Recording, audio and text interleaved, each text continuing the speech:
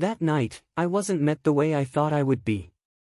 There was silence in the house, and neither my wife Helen nor my kids could be seen. Mike Lewis and I have been married for 11 years. I looked around and saw that the house was quiet. There was a note on the table. Sorry, Mike.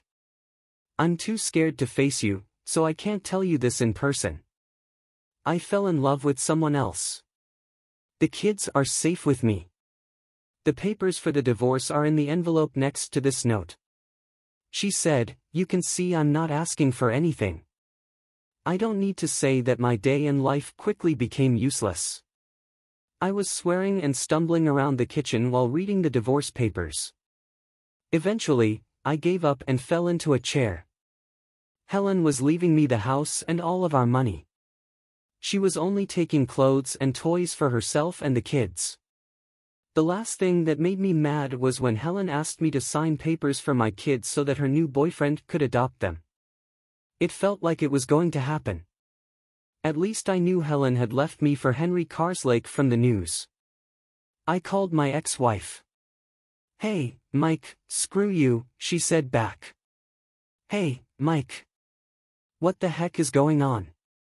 I inquired. "Helen, like I said in my note, I met someone else and fell in love with him." "Yes, you did, of course. No one just breaks up with their partner and sleeps with another guy. It tells me that you two slept together, at least. I hope it wasn't in our bed." Helen responded, "No, please stop swearing and be polite.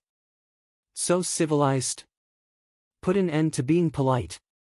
You can split up and stay with your ex, but I'm not giving my kids up for adoption.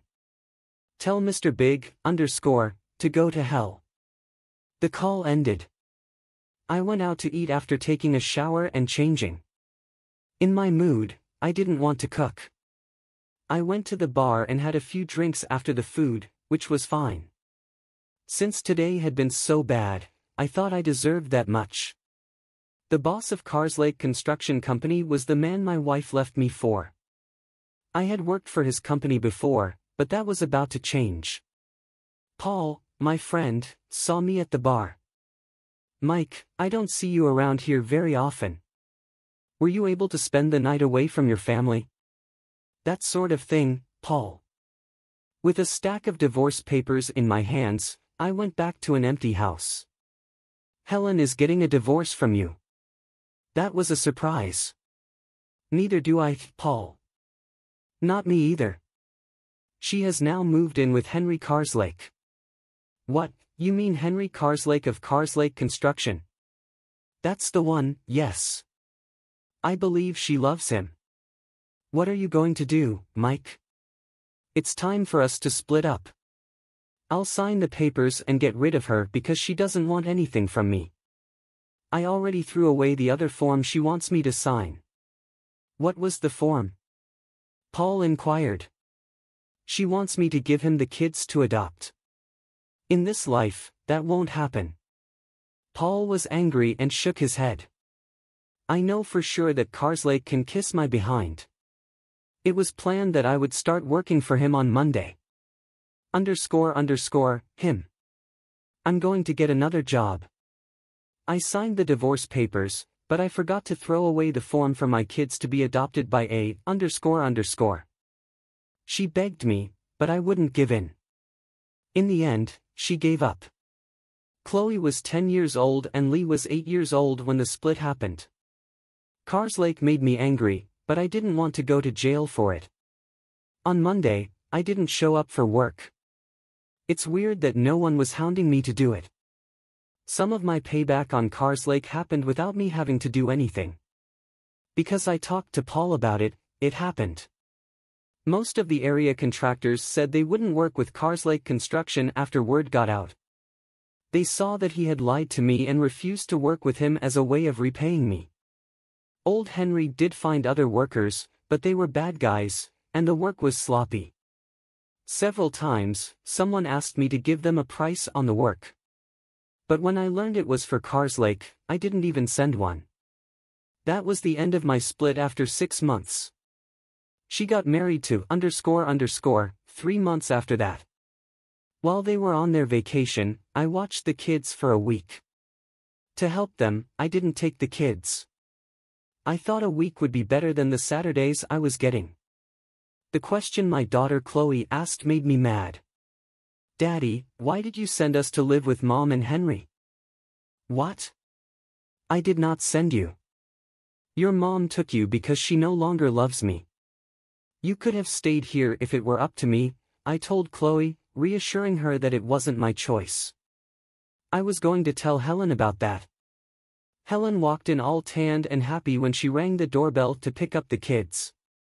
"Hella, stop lying. You must tell the kids the truth from now on, or I will do it for you. They now understand that I did not ask you to take them in.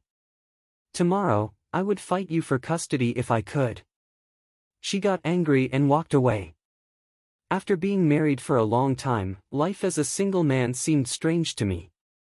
Some of my friends tried to set me up on dates, but I really didn't want to go out with anyone. I missed love but didn't want to date, and I had no idea that my life was about to change again. Gary and Emily lived next door. They moved in right after Helen left me. They got a good deal on their house because it needed a lot of work. Gary had just retired from the army, and Emily was a secretary. They seemed like a nice couple, and we got along well. They talked with me when we saw each other. It was terrible when Gary passed out at work. In 10 minutes, paramedics and a doctor got there. The police said Gary was dead at the spot. There was a hematoma in Gary's brain, which was found during the exam. Emily was upset and by herself. I told her I felt sorry for her. Both of Gary's parents had died, and Emily's folks were in Europe on spring break. I didn't want to leave her alone, so I took her to my house and made us both a drink. I watched Emily cry and heard her talk about her hopes for the future. Emily's tears made her fall asleep on my couch. I put a blanket over her and slept in the chair in case Emily woke up in the middle of the night. The next morning, Emily was going at the same time that Helen dropped off the kids.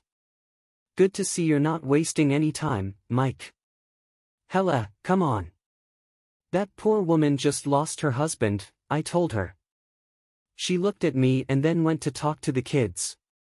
I told them later that day why Emily was leaving the house. Lee didn't get it right and Chloe looked sad. Em asked me to go to Gary's funeral, and I did. All debts in the UK have to be insured, so Emily won't be left without money. Since she had just lost her husband, this wasn't much comfort. Emily's parents came back from Europe and talked to me both after the service. I told them I would take care of Emily. Besides people I worked with, I was her only friend. I told Emily I would do any small jobs she needed help with as much as I could. It wasn't anything major, just small things that kept the house habitable. When Helen dropped off the kids again, she stayed in the car. I didn't mind because it meant I didn't have to talk to her. Emily and I were together for a while. Instead of a couple, they helped each other out like friends. After almost a year, Lee was playing in the yard while I cleaned up my work van. Someone was talking to Emily when I turned around because I could hear them. I told him to stop being a bother, but I heard Emily say it was okay because she was going to hang the laundry out to dry on the lines. "Emily, would you like to have dinner with us tonight?" Lee inquired. "You can't just invite people over for dinner," I stated. Lee answered, "It's not people, it's Emily." We both laughed as we stood there. Emily said she was free to come along. "That sounds good to me." "That's great." She said, "Thank you." Lee left to tell Chloe that we had a guest over for dinner. I told him I was sorry for being so careless. It was clear that Emily was pretty good in the kitchen because she helped me make dinner. She sat with us for a while before going home and helped me clean up after dinner. "Mike, thanks for dinner. I had a great time." "Thanks for accepting the invitation," I told him. Emily and I said our goodbyes and watched her walk to her house. It was when I heard her door lock that I went back inside. Chloe smiled and asked, "Dad, she's so cute." I told her, "No, Emily is just a friend and neighbor." But I liked the idea of her being my girlfriend. I didn't tell the kids about the thought. She picked up the kids on Sunday afternoon. I was sure they would tell her that Emily was coming to dinner with us, and I was right. When Helen picked up the kids again, she really paid attention and asked about Emily. "That's none of your business, Emily's just a friend. You left me for a while, so why are you worrying about me?" "Don't worry, Mike. It's just a question." "Yeah, well, you got what you wanted. You have nothing to do with what I do." "I didn't get all the things I wanted."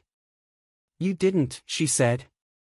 "Don't bother asking if I'll let a jerk adopt kids. You should get used to the fact that it's not going to happen." "I was just thinking." "Helen didn't mean to," she said. "You left me to live a fancy life with him. Let him have his own kids if he wants them. That man broke up my marriage by taking my wife. He can't adopt those kids." Helen sulked and went home on foot. I smiled even though I knew I made her mad. In the following year, I hadn't seen Emily in a few weeks, in part because I was very busy. Paul, my friend, was rewiring a house for a young couple and asked me to make an offer on a full rewiring of the plumbing. They took my offer, and I was very busy for a few weeks getting everything done. Paul kept me up to date on news while we worked on the house. Carslake still had to hire a lot of workers from outside the area. Still, most of the neighborhood guys didn't want to work for him. Now that the housework was done, I could finally take it easy. I chose to have dinner with Emily.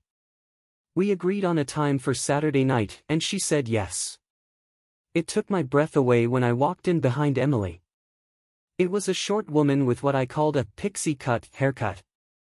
The dress she wore made her slim body stand out, and that's when I became physically interested in her for the first time.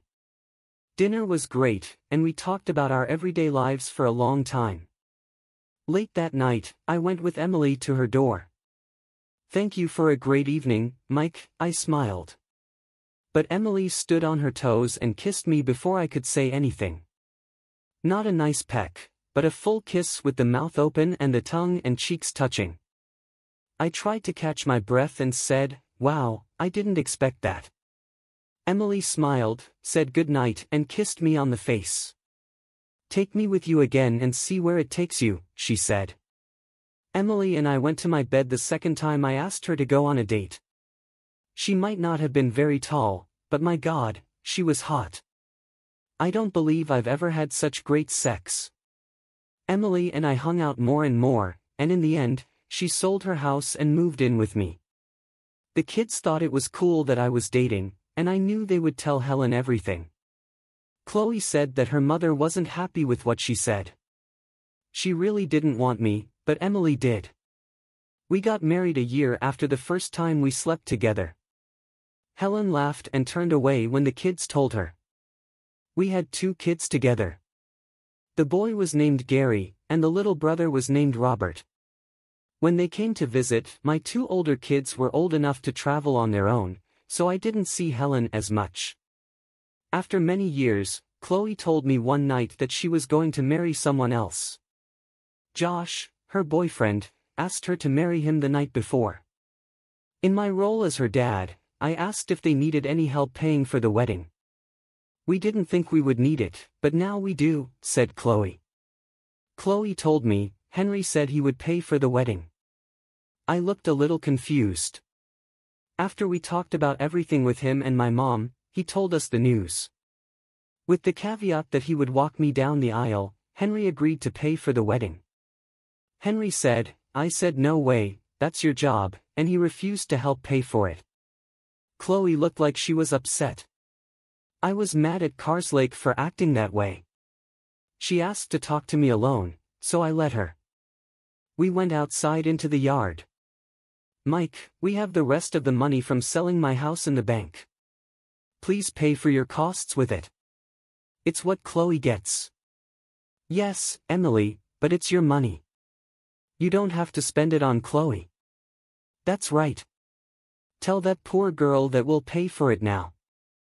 When I told Chloe the news, she jumped for joy.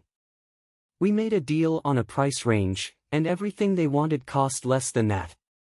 The next day, Chloe called me to say that Henry was very angry and that Helen was also not happy. We were sitting in the yard one afternoon when Lee showed up out of the blue. He told them he had to go because he was sick of hearing his mom and Henry fight. Are they still arguing about the wedding? She asked Emily. No, it's not that. There's no way I can tell that Henry is doing his bedroom chores, I laughed out loud. I was glad Helen broke up with me for someone who can't do what he's supposed to do when it counts. Dad, the house's walls are so thin they're like paper. At night, I can hear them. Mom must be sick of Henry not sleeping well in bed. As we drank beer, we laughed about what happened. Lee stayed the night with us so that there wouldn't be a fight at home. She wasn't happy on the day of Chloe and Josh's wedding. Chloe told her that Henry and she would sit behind Emily and me. Nothing went wrong with the church service. I agreed to let Helen sit at the head table at the party. But Henry sat with Emily, Robert, Gary, and Lee. After everyone had spoken, the chefs moved a few tables out of the way so there would be room for dancing. Josh and Chloe were the first ones to dance. Ellen and Henry, Emily and I, and they all joined them. In the late evening, Gary and Robert were sitting at the bar with one of Chloe's girls and her kids. Emily said yes when Lee asked her to dance. With a smile, I told her, go for it. Helen stopped what she was doing and walked over to me. I could tell Helen had been drinking, and I knew this was not going to end well. Look at both of them. Even though she has 2 boys, she looks young enough to be Lee's girlfriend. Emily looked the same as the first time we met. She had not aged well, though, and had put on weight. The back of her dress was too low, showing off a lot of fat. Henry gained weight and his hair fell out. They were meant to be together. Helen, don't even start with me. You don't need to be jealous. Also, we're no longer married, so you have no right to talk about my life. Have envy? Want to be like her? Oh my, it looks like she still has school to go to. I think she'll be okay when she's big and has a really nice bust. Don't talk about my wife like that. For your information, Emily is more of a woman than you ever were. Helen was shocked as she looked at me. Ask yourself, Helen, when was the last time you had good sex? I took a moment to think. Last night I had great sex, and you know what? Tonight I might have more. She was shocked when Henry joined us. I see, Helen. When you left me, you thought you were getting something better in exchange. It's possible that I wasn't. For me, I just moved on. That was my old life. Now I have my own, with a wife who loves me for who I am and 2 more wonderful children. Right now my life is the best it can be. Do you agree? They were playing goldfish when I left. Lee joined Emily and me on the dance floor by being pulled there by one of the girls. What was that at the bar? Emily said in a low voice as we danced. Smile at me. Soon, I'll tell you. While we kissed, Helen was there to see. She smiled at me when we broke up the kiss. She turned around and asked for another drink. Yes, I had moved on for sure. When I compare what I had to what I have now, I feel like I've also gained more value.